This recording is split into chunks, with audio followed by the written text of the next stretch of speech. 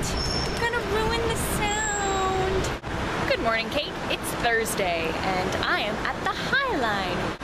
Actually, it's Wednesday, but it's really nice outside today, like in the 50s in January, so I wanted to film outside. I love the Highline because unlike Central Park, which sort of hides and cuts you off from the city, the Highline actually immerses you in it.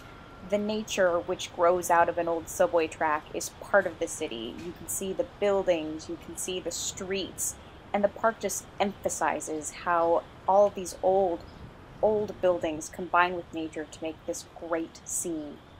I just finished having lunch with my sister because it is restaurant week. It's actually like the tail end of restaurant week, which is really more like restaurant month. Stop being so loud, New York. It's ridiculous. Now it's Thursday, and I'm back with my fresh from the salon red hair.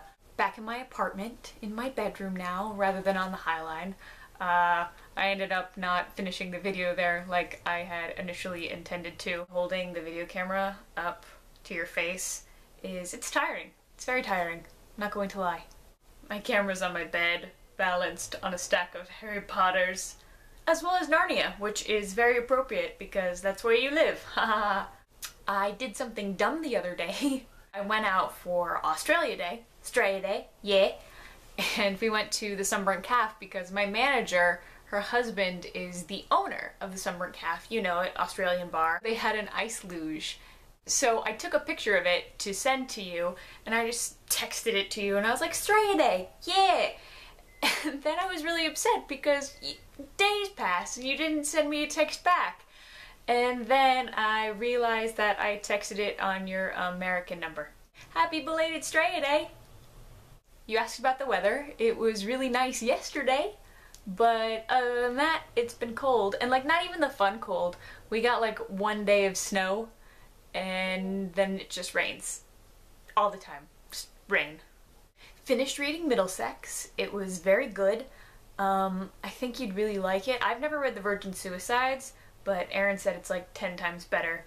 And I tend to trust her, though she didn't like Anna Karenina, so I guess she's not that trustworthy. I am now reading a book on my Kindle called John Dies at the End. We'll see.